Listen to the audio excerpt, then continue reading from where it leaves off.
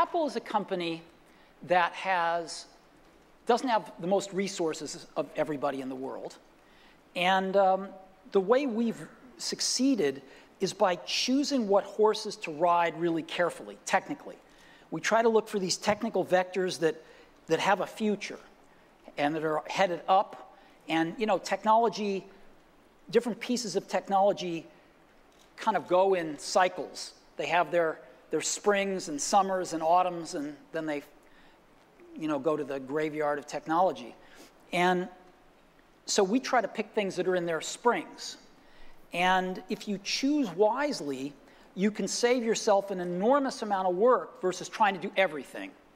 And you can really put energy into making those new emerging technologies be great on your platform, rather than just okay because you're spreading yourself too thin.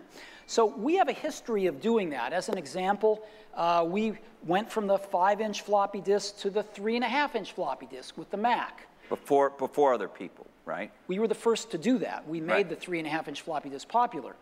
Sony invented it, and we put it in the first products. And there were some good reasons we did that. We got rid of the floppy disk altogether in 1998 with the first iMac. We also got rid of these things called serial and parallel ports, and we were the first to adopt USB, even though Intel had invented it. You first saw it in mass on iMacs. And so we have gotten rid of things. We were one of the first to get rid of optical drives with the MacBook Air. And I think things are moving in that direction as well. And sometimes when we get rid of things like the floppy disk drive on the original iMac, people call us crazy. Or at least premature, maybe. No, they call us crazy. Oh, okay.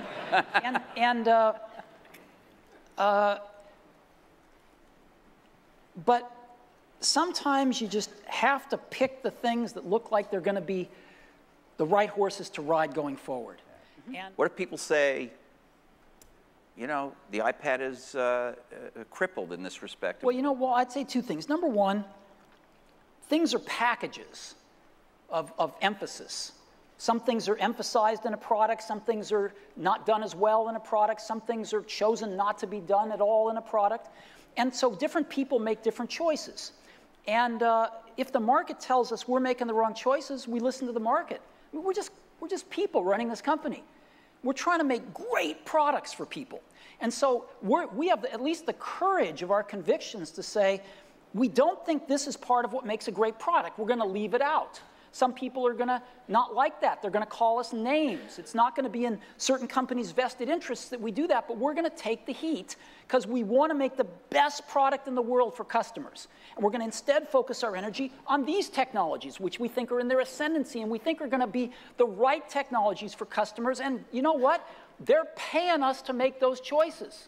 That's what a lot of customers pay us to do, is to try to make the best products we can. And if we succeed, they'll buy them.